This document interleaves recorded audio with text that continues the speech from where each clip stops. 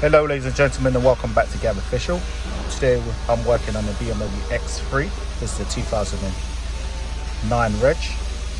Basically, as you can see on the dash, we've got the tyre pressure warning light on.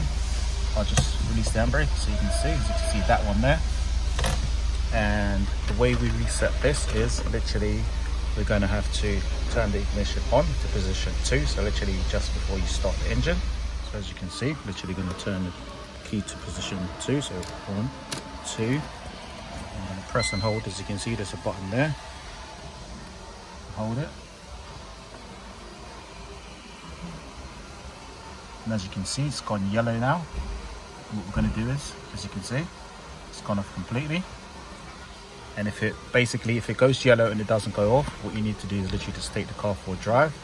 As soon as you take it for a drive, I just read all the parameters of all the tyres. Obviously, you've got to make sure that all the tyre pressures are correct, the way they're supposed to be. And as long as all of that's all okay, and you reset the light, everything will be all okay and in good working order. Thank you, and thank you for watching Gab Official. Please like, share, and subscribe. Stay tuned.